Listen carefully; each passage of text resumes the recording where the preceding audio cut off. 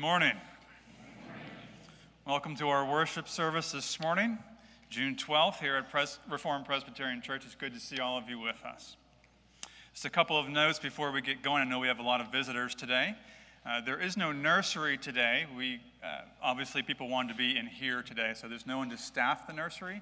If you want to use the nursery, you're still welcome to do that, but nobody is staffing it. And we also have a family room in the back. You can go outside the sanctuary to the right, up the stairs and to the right again. Actually, very nice seats. You can hear everything, but we won't be able to hear you. So if you have some wigglers and some talkers, you can go use the family room. We also have a bookshelf here in the back with some activities for little children if you would like to utilize that. But we do gather this morning to worship the risen Lord. And so let's begin that worship with a responsive reading from Philippians chapter 2.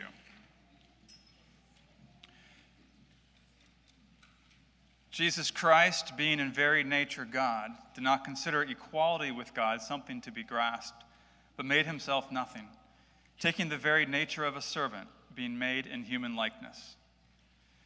And being found in appearance as a man, he humbled himself and became obedient to death, even death on the cross.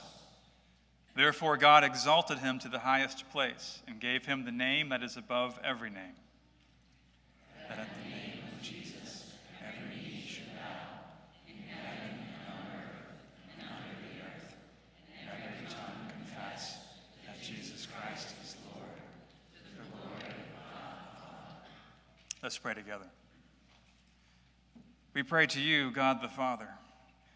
We do pray that every knee would bow. And we pray that here in this room this morning we would indeed worship you, that we would confess that Jesus Christ is Lord, that we would be moved to obedience and love. We ask this in his name. Amen.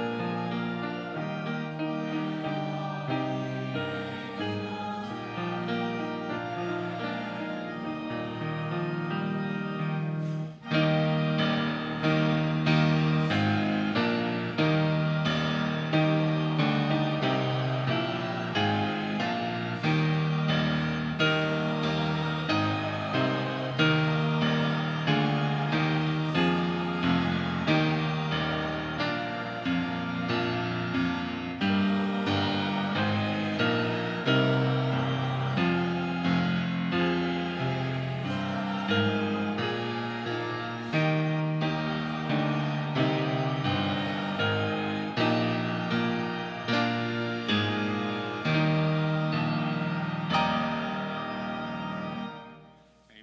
You may be seated.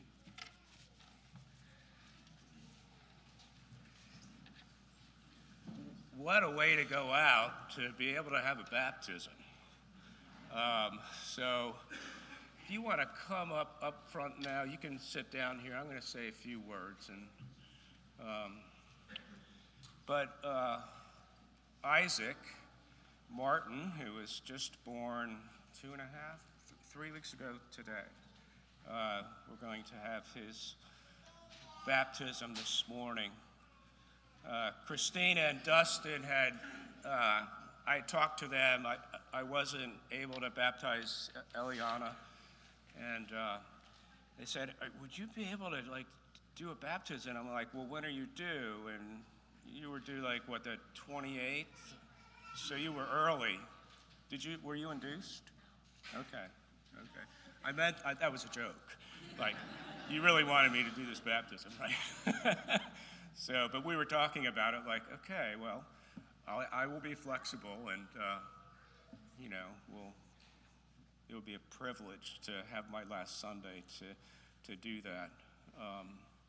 It's interesting, I'll introduce some folks when we get to the greeting time, but the first person that I ever baptized is here today, and I won't embarrass her right now, but that is really neat. It was I don't know, December 18th, or there's, I don't know why, maybe not that date, but it was in December, right? March. Oh, okay. All right. Okay. Yeah, so that's really sweet. And for a pastor, that means a great deal.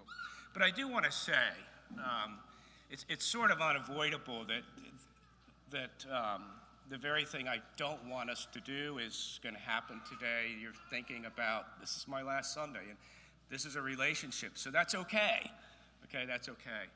But this service is just as much about Jesus, and we need to remember that. And as I baptize Isaac today, there isn't anything, Isaac's not going to be better off because I did the baptism. And he's not going to be better off because it was Ephrata water as opposed to some other water. This baptism is done in the name of the Father, Son, and the Holy Spirit. And it's the Holy Spirit sent by the Son that makes this baptism efficacious. And so we look to Jesus. We look to Jesus to come into Isaac's life. And the amazing thing is that he's already, is this his third Sunday or second Sunday? He's already hanging out with Jesus. I mean, he is. He's, and that's part of what this baptism is that it's saying, and these are what the signs of God through the Old Testament and the New have always said, is that the children of those of believing parents, even if just one parent is a believer, that they're worthy of receiving the sign because God includes them in the visible church. Okay? It's not like they're outside the church and maybe someday they'll come in. No, they're right here now. And that's significant because he's surrounded by grace in your home, your own nuclear family, but in the church family as well. This baptism does not allow Isaac to somehow become a believer in a miraculous way on this occasion. This is like an engagement ring that looks forward to Isaac being a part of the bride of Christ. And we look forward to that day. So Kevin and I are going to come down, and Kevin's going to do the vows. So.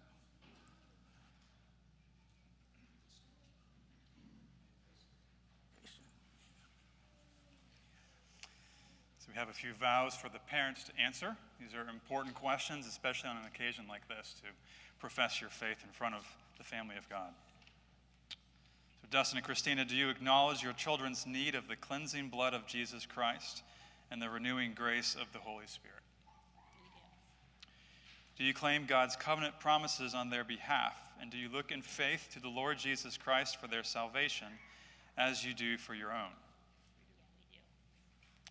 Do you now unreservedly dedicate your children to God and promise, in humble reliance upon divine grace, that you will endeavor to set before them a godly example, that you will pray with and for them, that you will teach them the doctrines of our holy religion, and that you will strive by all the means of God's appointment to bring them up in the nurture and admonition of the Lord? We do. Now I have a question for the congregation, the members of this church. Do you as a congregation undertake the responsibility of assisting the parents in the Christian nurture of these children?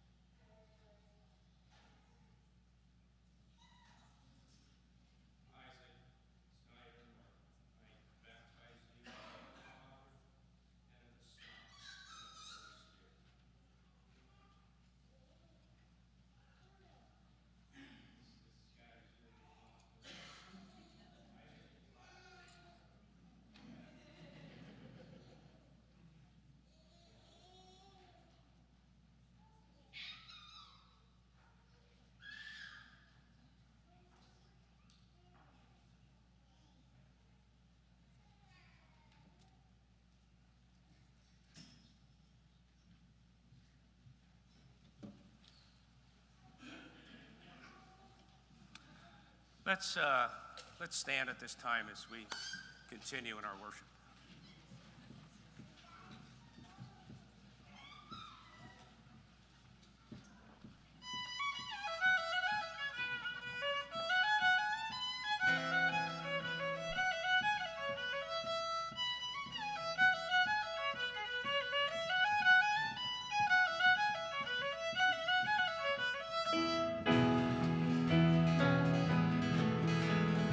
Jesus, our King.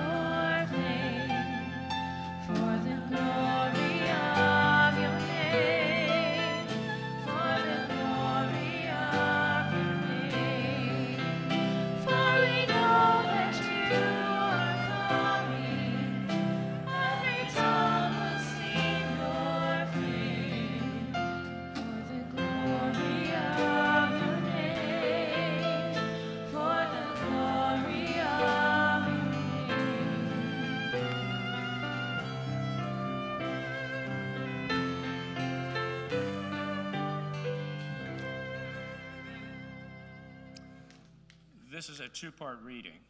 So I have the first part, you have the second. Okay? Be self-controlled and alert. Your enemy, the devil, prowls around like a roaring lion looking for someone to devour.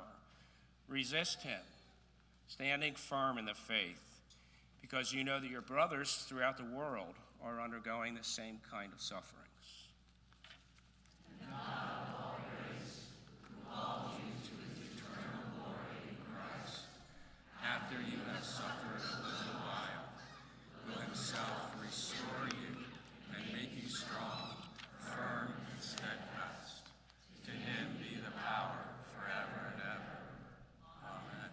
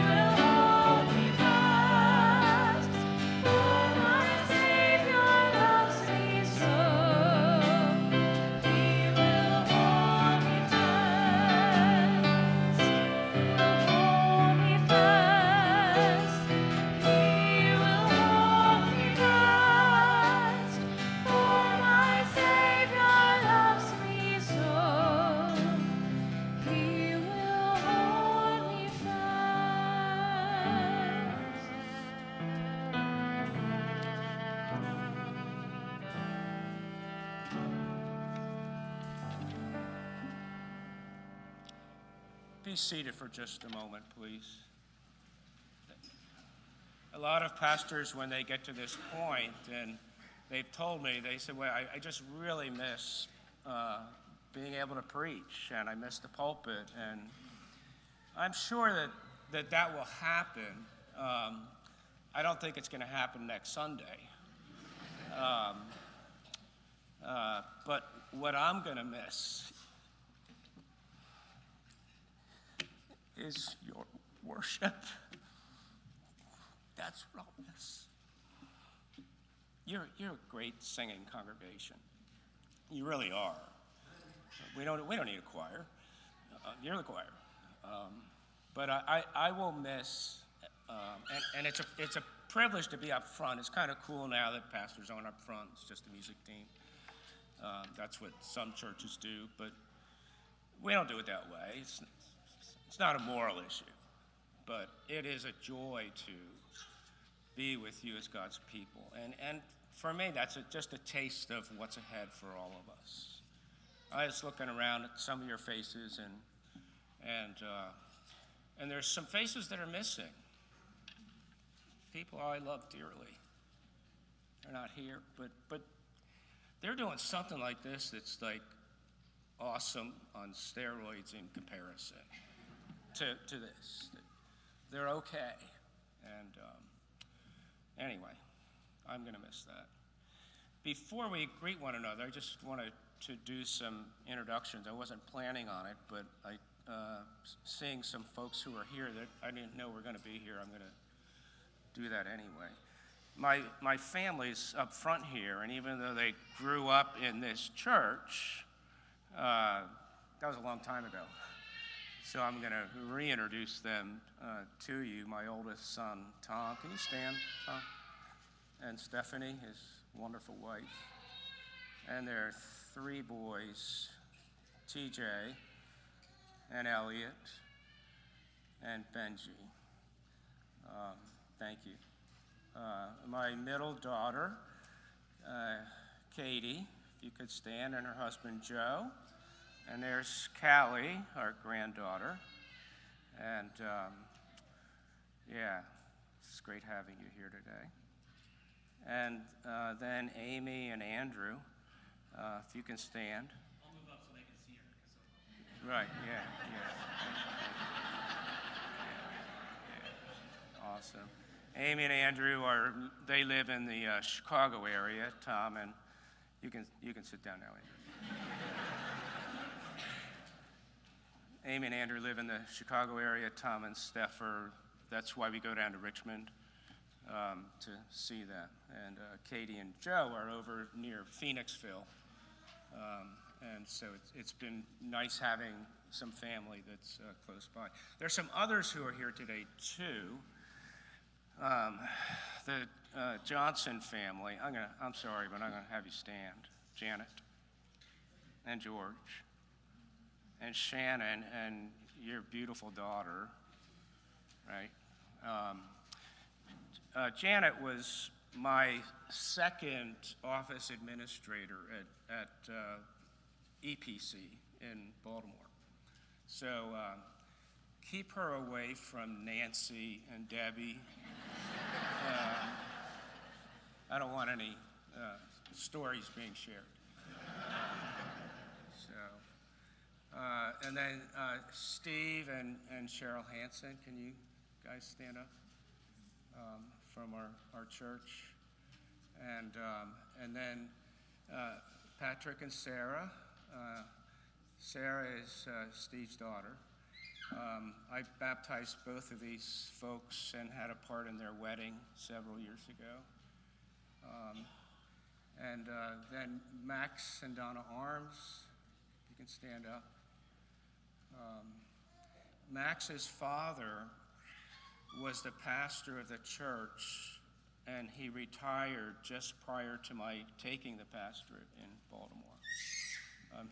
If you know anything about the old RPCES, the Arms family is that's a famous name in our church history.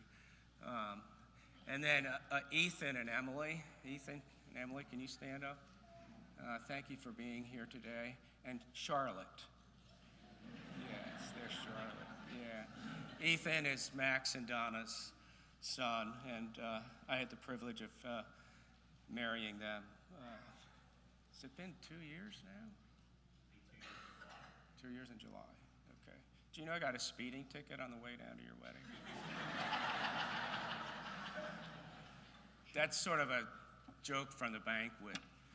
People were talking about what a bad driver I am. So, but anyway, I probably missed somebody. There are people who are back, and we're so glad to see you. Did I miss anybody else where I just haven't seen?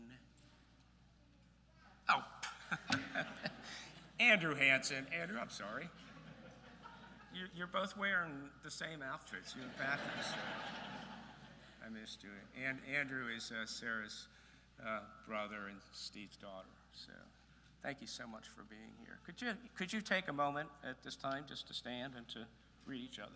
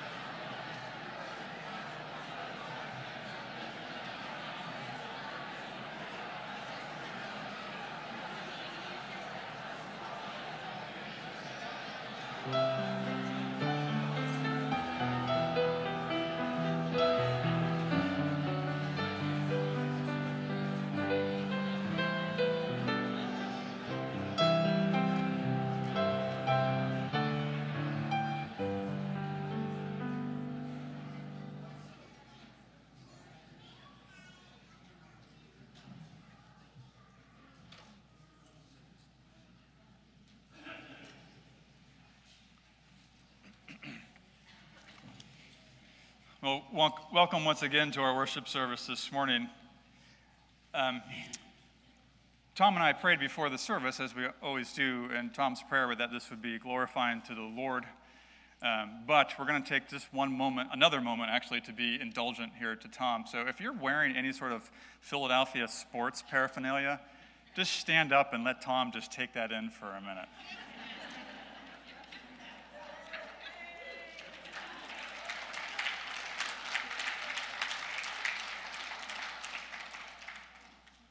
Is the offertory going to be Fly, Eagles, Fly? I want you to know I wore all of my Philadelphia sports paraphernalia this morning. So the ushers have already come forward and passed out the attendance registers. If you would be so kind as to sign in, it would be great to have a record of everyone who is in attendance this morning.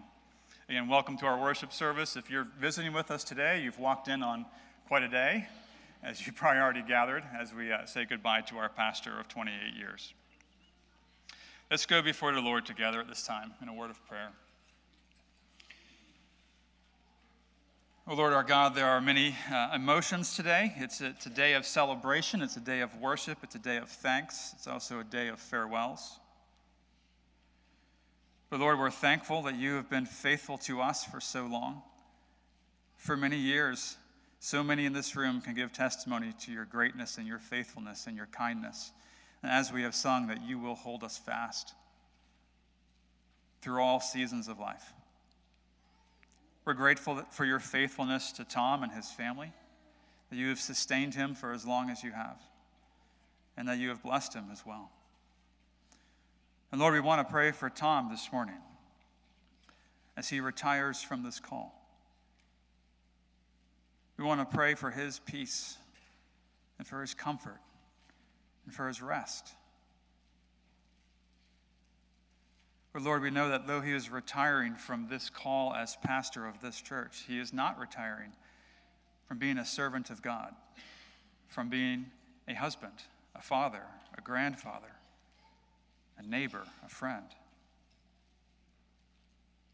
And to those ministries, may you magnify his work. May you magnify the fruit. May he take great joy in the work that you have done in and through him for so long. And may he look ahead with great joy and anticipation of the good works that you still have set before him. We thank you for his ministry. And we give thanks to you in the name of Jesus Christ. Amen. At this time, the ushers are coming forward again to collect our offering.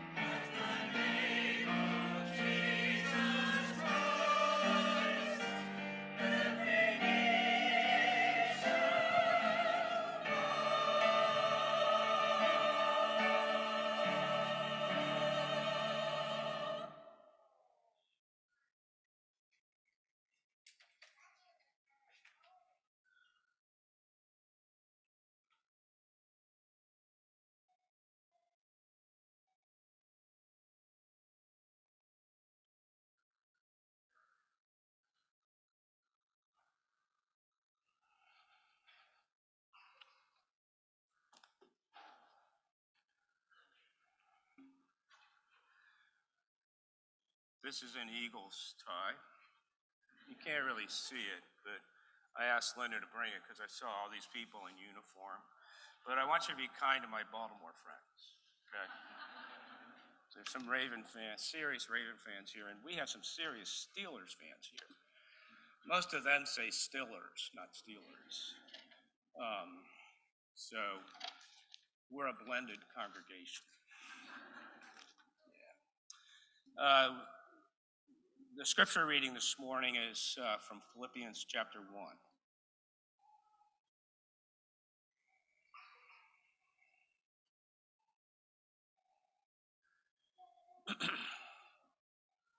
First 11 verses. If you don't have that, it is written out for you in the bulletin, and it's up here as well. Paul and Timothy, servants of Christ Jesus, to all the saints in Christ Jesus at Philippi, together with the overseers and deacons, grace and peace to you from God our Father and the Lord Jesus Christ. I thank my God every time I remember you. In all my prayers for all of you, I always pray with joy because of your partnership in the gospel from the first day until now, being confident of this, that he who began a good work in you will carry it on to completion until the day of Christ Jesus. It is right for me to feel this way about you, since I have you in my heart. For whether I'm in chains or defending and confirming the gospel, all of you share in God's grace with me. God can testify how I long for all of you with the affection of Christ Jesus. And this is my prayer, that your love may abound more and more in knowledge and depth of insight, so that you'll be able to discern what is best, and you may be pure and blameless until the day of Christ, filled with the fruit of righteousness that comes through Jesus Christ to the glory and the praise of God. This is God's word to us today.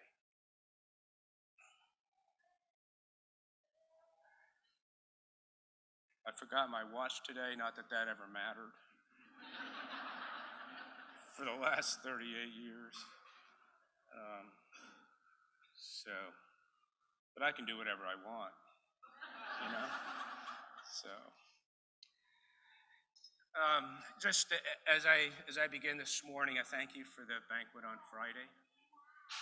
That was just incredibly meaningful to both to me and to Linda. Thank you for honoring her. I mean, there were things that were said, and I'm just going to be kind of mulling on that, savoring that for quite a while. I'll cherish those words. Secondly, as I start, I don't really know how to say goodbye. Okay, and I'm probably not very good at it. There wasn't any class in seminary about, okay, now this is what you do on your last Sunday at a pastorate. Fortunately, I've only had to do this twice. Sometimes we can put pressure on ourselves as ministers for special occasions. Like, I always felt like on Easter, it has to be the best sermon I've ever preached, you know? And actually, Easter kind of preaches itself. Or Christmas Eve or something when all the family's in. I'm like, oh, well, I have to have a really good sermon because my family's here. You know, there's pressures we put on ourselves that we have to deal with. Those are my problems, not yours. And for an occasion like this, I also feel that way. But it's just going to be regular old me. And we're going to be looking at what God's word is saying to us. I saw a cartoon early in my ministry. I was in my office in Baltimore, and I was reading Leadership Magazine, which is put out by Christianity Today. And there is a picture in a cartoon of a pastor sitting in his office at his desk looking very anguished and maybe a tad angry. And over on the opposite wall from his desk were like 5 filing cabinets And they were all labeled nice and neat, but the bottom left drawer of the far left filing cabinet was full and stuffed and overflowing. You couldn't have possibly closed that drawer. And on that filing cabinet, it said, "Sermons I will preach on my last Sunday." There's probably been some sermons I've preached to myself that I'm glad I never preached to you. But I don't have anything like that. But I found myself back in Philippians, which has always been a favorite book of mine, and I'm not the first pastor to say something like that. Over the last couple months, the closer I was getting to June 12th, the more I would see what hasn't been finished yet, what's unfinished. And it could just be like little things or things that have suddenly occur to you, like, well, I never got to that. And I've been thinking about that as I was getting ready for today. I could never finish you. I'm completely incapable of finishing you. I have no control over that, but Jesus will. That's why I'm a pastor, because he will, and I need to tell you that he's the one who finishes what he starts. I can't finish you as a church. If you're finished, then it almost sounds like we're done, right?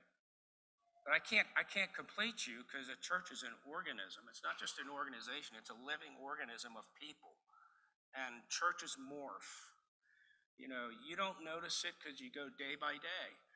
But you can look at how the church it goes through this phase and it goes through that, and we have these people here, and then we have those people there. And since I've been here, there's a generation of leaders in this church that many of you don't know. And they're with Christ as I speak.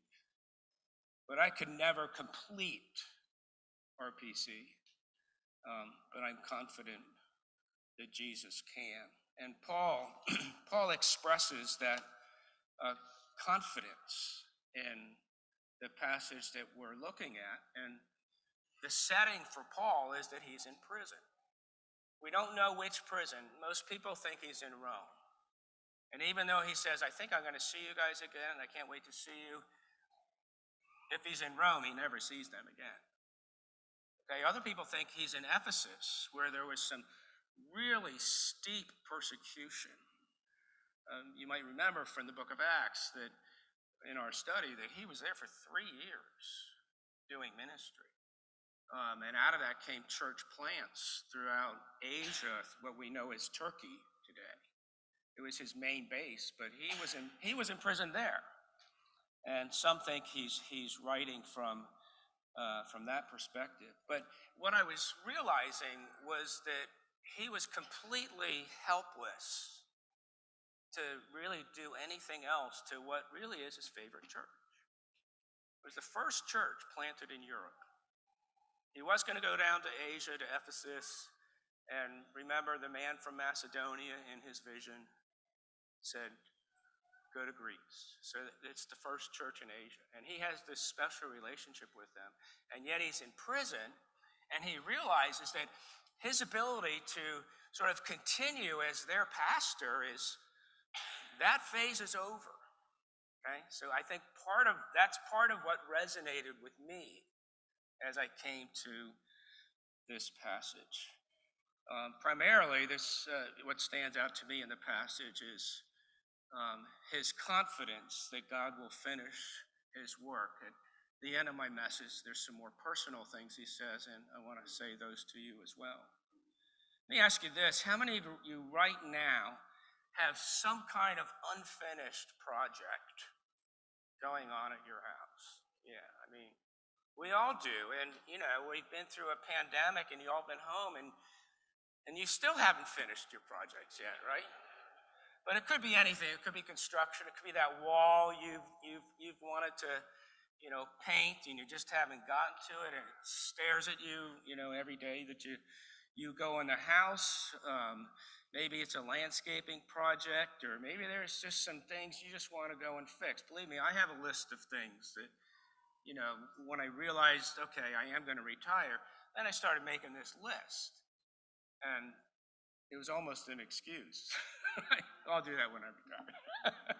So I have a lot of unfinished things. When my mom died, and actually before that, when they moved to Moravian Manor from the Willow Grove area, my mom had a disability. She had multiple sclerosis, couldn't walk, but she did a lot of stuff with her hands while she was able. So she had all these projects, and she was an avid knitter. She could knit anything, but she had all these other things. And I remember going through what used to be my bedroom, and it was just like filled with a lot of unfinished, And isn't that how life is? That we always have things, and if you're younger, you need to know this. You always have things in front of you that are unfinished. I mean, you can finish your school year and say, okay, now I'm finished with 9th grade, I'm going into 10th grade. We have those kinds of moments of closure. But there are so many things that we feel are left undone. And one of those things is we feel like, I'm not finished. Like God isn't finished with me yet. Okay? And as I retire as your pastor and that relationship comes to an end, I feel unfinished just as a believer. That God has so much more work to do in my life now that hasn't been yet. And sometimes you might not understand this. I think sometimes the focus of ministry, and it's a problem for every pastor, the focus of ministry is so much on other people that we need to pay more attention to our own souls and our own spiritual health, or we can't even do our job. You could be a really, really good plumber and worship Satan, but you can't be a good pastor unless you walk with God. So one thing, you can pray for me, and this is actually for the end of my sermon, but you can just pray for my walk with God. Pray for my growth in God. And Kevin, such a beautiful prayer, what you prayed. Thank you. Because I need that. Here's the thing about how we're different than God. We start projects and get distracted because we find something more interesting. Or we start a project and we realize that we're in over our head and we don't know what to do. Sometimes we start things and we just get discouraged. Or maybe we get bored. But God is not like us in that he never gets distracted when it comes to you and to me. There is never something else that's more important to him. Do you realize that? There is never something else that's more important to him than you as his children. He doesn't get bored with us. And amazingly, he doesn't get discouraged, although we can grieve his heart. He never started a work in someone's life and then said to himself, this is a little bit more than I bargained for. God doesn't have those kinds of problems. Now, before I go any further, I just want to say this, that when we talk about God finishing things, we have to remember that the basis of that is that there are some things he finished, and they don't have to be done again. Okay? And we're talking about the cross and the resurrection. There isn't anything that needs to be added to or adjusted in any way when he said it is finished on the cross. It was finished. And nothing more needs to be paid for. There is no debt too great that he cannot meet. There is nothing incomplete about the work of Jesus that he came to do. That has been accomplished. Amen? Amen. So keep in mind, as we talk about God as a finisher, we're not saying that there's something back there that needs to be finished. We're talking here primarily about the work of the Holy Spirit that Jesus sent to do the finishing work. In construction, you have people who put in foundations. Some of you guys do that, and then you put the studs on and all that. See, I know that word, studs. You put the roof on, you get the drywall people in, all that. And then there's these guys who come in and they're finishers. They do the detail stuff. They do the stuff that a lot of builders just hate. They don't care about the details. Just get the house up and move on to the next one. The finishers come in and they make it what it's supposed to be. That's the work of the Holy Spirit. So Paul begins this letter just by giving a word of hope and confidence that each of us that can count on, that whatever we think of our life, wherever we are right now, whatever happened last week or last month or last year, that the Lord Jesus is going to bring you to completion. You as an individual and you as a congregation. He will do his work. And Paul's sitting in a prison cell, unable to really touch the Philippians other than through this letter. And he's saying, I am so confident of that. And I'm confident of that with you as a congregation. The one who began a good work in you. Donna, I don't know how this came into my mind. Donna Arms, where's Donna? She's up there. Can you hear me, Donna? Oh, there she is. Okay. Donna was our VBS director down in Baltimore. We had a pretty small church, but we'd have like 120 kids for a week. And I just remember one of the songs that we used to sing. It was maybe Tom remembers. Kids under construction. Maybe the paint is still wet.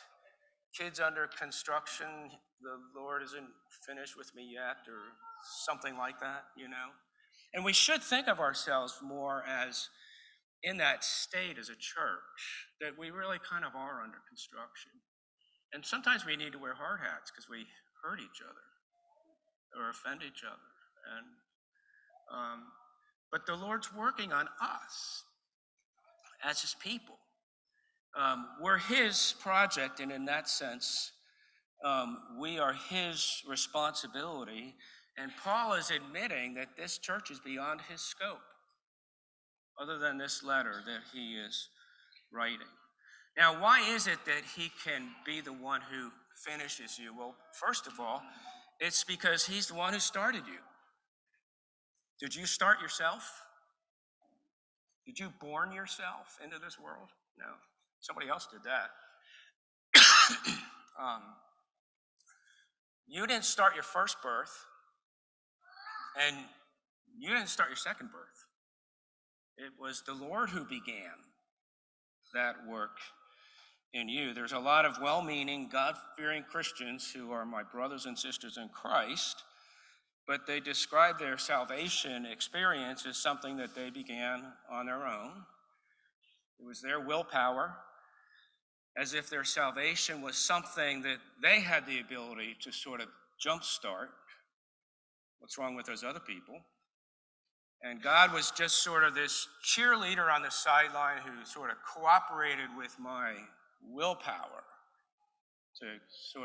and that's how I began. But according to this verse, it says that God began the good work in us. He was the one who not only breathed life into the first Adam at creation and made him a living person, but Christ and the Holy Spirit are the ones who breathe new life into us. Isn't it interesting? Maybe you don't think so, but I do. That in Acts chapter 16, where we have recorded the story of when Paul came to Philippi and he met Lydia, who was praying at the riverside because she was Jewish, we think, but there was a group of women praying there because there weren't enough men to have a synagogue. So that's why they were doing that. And Acts 16, verse 14 says that the Lord opened Lydia's heart to respond to Paul's message. Who began the good work in Philippi? Who began the good work in Lydia? It was Jesus. It was the Holy Spirit. And that's part of why Paul is confident, even though he's in a prison cell and separated from a congregation that he loves, is that he didn't start the work in the first place. The Holy Spirit did through Paul's ministry. And of course, not only did he start the work, but Paul is implying here in Philippians 1 that he's still doing the work, that the work is still being carried out in their lives. And that's important for us to remember. Sometimes we live like Philippians 2, verse 12, where Paul says, "My dear friends, as you've always obeyed, not only in my presence, but now much more in my absence, continue to work out your own salvation with fear and trembling." But we forget to read the next verse, which is, "For God is at work in you, to will and to act for his good pleasure."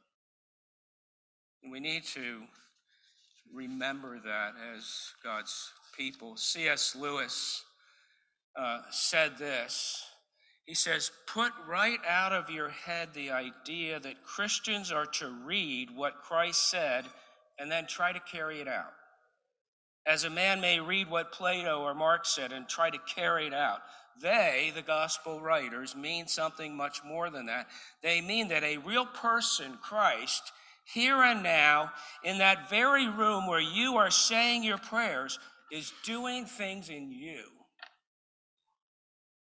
And he's doing things to you, gradually turning you permanently into a different sort of thing, into a new little Christ, a being which in its own small way has the same kind of life as God, which shares in his power, joy, knowledge, and eternity." He continues to work in us, and we need to have that confidence, and we need to have that faith. We can't finish ourselves, but we worship and serve a God who's going to bring that process to its fitting conclusion. And I can depart from you in that same confidence that you also, like living stones, are being built into a spiritual house to be a holy priesthood for Christ. He is doing that work in your lives. So Paul has a very well-placed confidence. And I just want to say a couple other things. That he has a well-placed confidence, but his affections for this church run deep. I mean, did you hear that when I read it? I thank my God every time I remember you, and all my prayers for you I pray with joy because of your partnership in the gospel. He really loves this church. And there aren't many letters where he takes the time to say how highly he thinks of them. Sometimes he jumps right into what he wants to say, but he doesn't do that with the Philippians. He says, "It's right for me to feel this way about you since I have you in my heart. God can testify how I long for you all with the affections of Christ Jesus." The word here for partnership, your partnership in the gospel from the first day until now, is actually a financial term.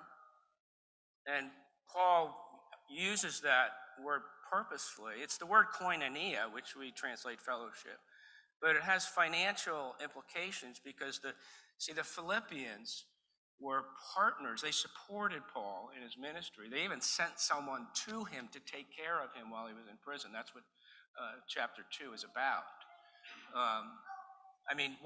That's a deep kind of love.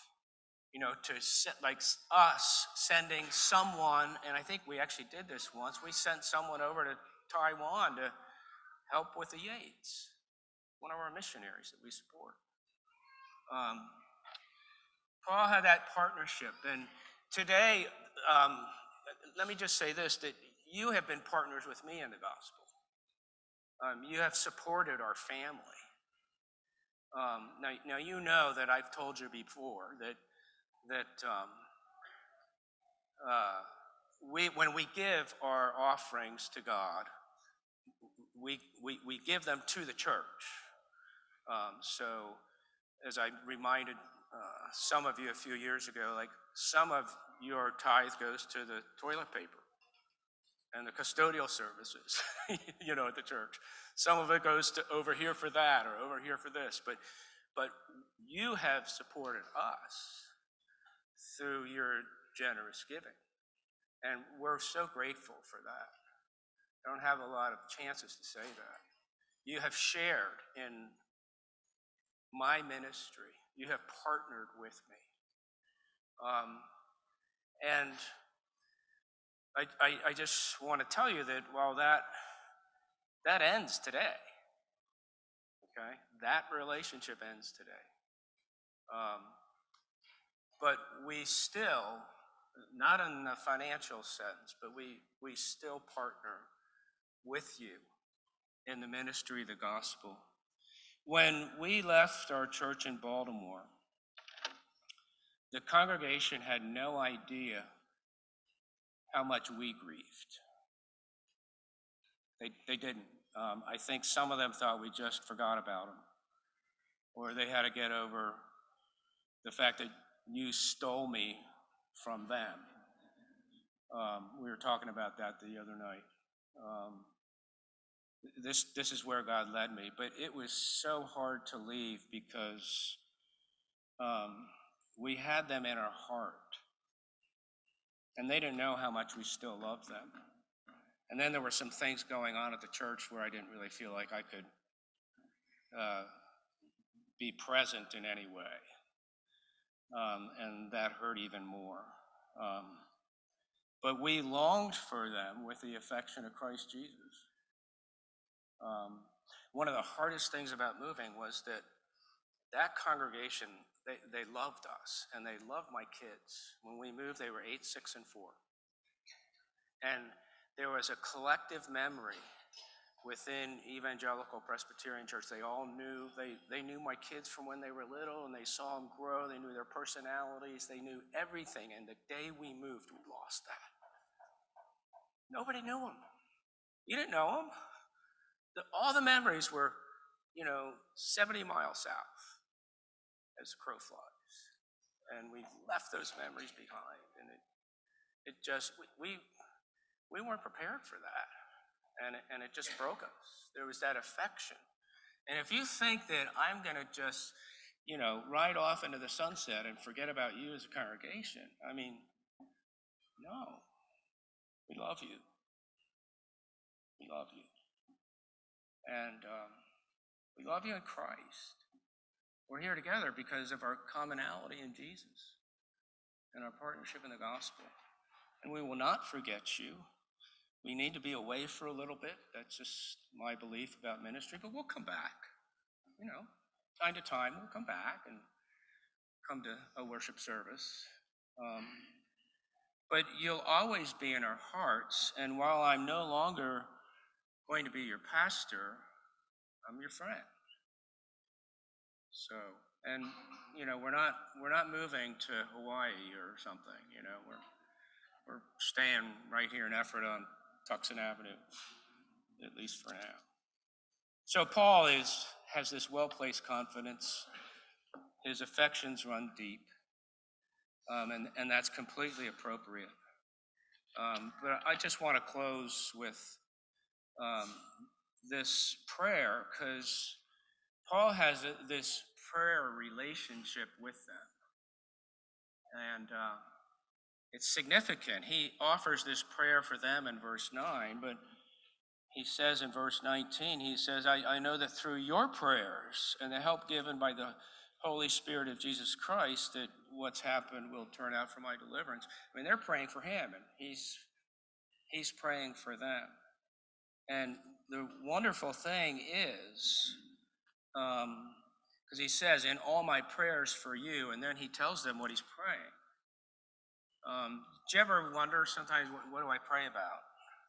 And usually we immediately think of requests, or needs, and who should I pray for? And that's all good. But this prayer is a gem. This is a prayer for a lifetime. You ever get up in the morning, you're like, I don't know what to pray. Just turn to Philippians 1:9. Because it's something you can pray for yourself.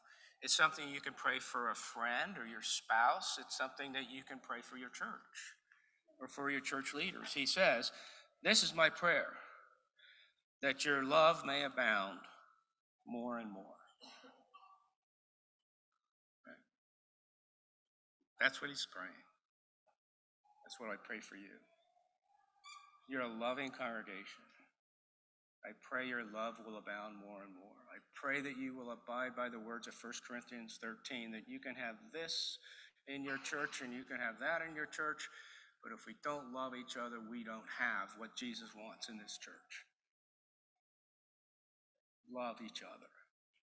And what's amazing here, it's so countercultural. He says, I pray that your love may abound more and more in knowledge and depth of insight. And our culture would say, I pray that your love would abound more and more in emotion and affection. Now, he's already said some emotional and affectionate things, but right now he's praying that we would have a love that's knowledgeable, that knows. And it's an intimacy word, that we know. It implies people who know each other and care for each other. You guys do this well. But also that's wise. Love needs wisdom, depth of insight.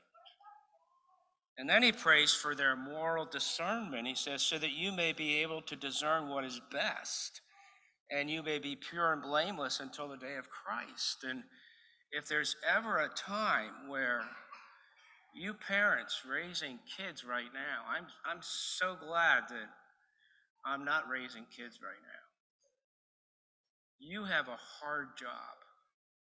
We live in a world where of blurred lines. The lines are blurred. What's right? It's wrong. I'm not talking here about Christian liberty issues of, I drink beer or I don't drink any alcohol at all or something like that. I'm talking here about just moral discernment, that you may discern what is best. And it has a sense here not just of what is right and wrong, but what is best through your depth of insight, so that you can be the best possible people before Jesus. And then he closes with this, that you may be filled with the fruit of righteousness that comes through Jesus Christ, to the glory and praise of God. So that the fruit of the Spirit that comes through your relationship with Jesus would be seen and would be evident with you. I think of Psalm 1 that, blessed is the one who's, like a tree planted beside streams of water, and it bears its fruit in its season. That's what Paul is saying here, and that's my prayer for you. Okay? And I'd like you to pray that for me, just as a person, and Linda and I as a couple. And I'll pray for you as a congregation. You should pray for this for our church and for your leaders. Amen? Yeah, let's pray. Father in heaven, we pray that our love would abound more and more in knowledge and depth of insight. so that we might be able to discern what is best and may be pure and blameless at the day of Jesus Christ, filled with the fruit of righteousness that comes through Jesus Christ, to the glory and the praise of God. In Jesus' name we pray. Amen.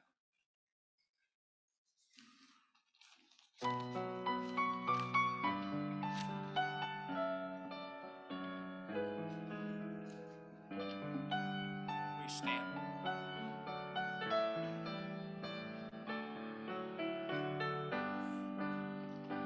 Be thou my vision, O Lord of my heart. Not be all else to me, save that thou art. Thou art the star, my day or my night. Waking or sleeping, thy presence my life.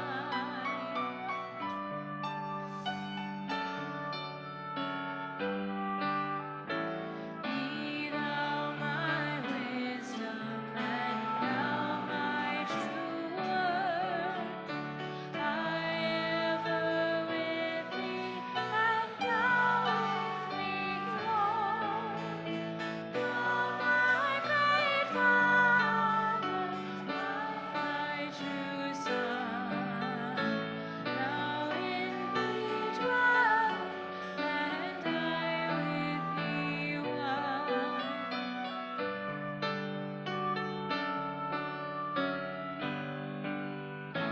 Be thou my battle shield, sword for my fight.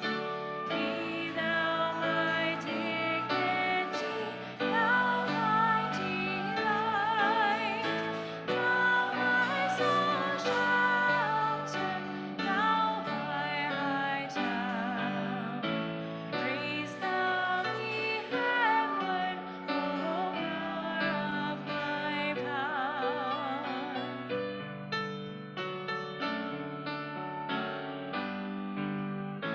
Riches I heed not, nor men's empty praise. Thou mine inheritance, now and always. Thou art the only first in my heart. My King of heaven, my treasure thou art.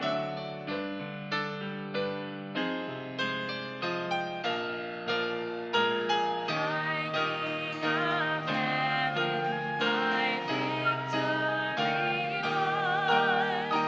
May I reach heaven's joys of right and song. Lord of my own heart, whatever befall, still be my patient ruler of all.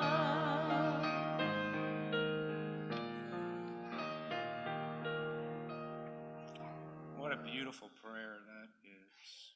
Beautiful prayer. Extend your hands, please, to receive these words of peace. Now may the grace of our Lord Jesus Christ,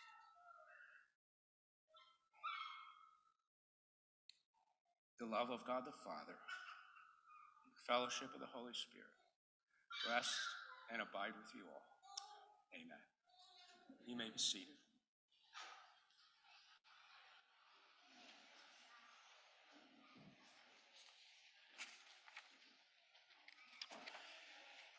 Just two things before we are dismissed. On the back of your bulletin, you'll see that Kingdom Kids is returning this summer for the first time in 3 years. The registration is available now, so sign up your children ages 4 through 12. If you'd like to volunteer to help, it's never too late to volunteer to help. You can get in touch with Alicia Weaver or the church office for that. Of course, as we know, this is Pastor Tom's last Sunday. There will be some refreshments out in the narthex. We just invite all of you to take some time to say a word or two to Pastor Tom this morning. So With that, you are dismissed. Have a wonderful Lord's Day.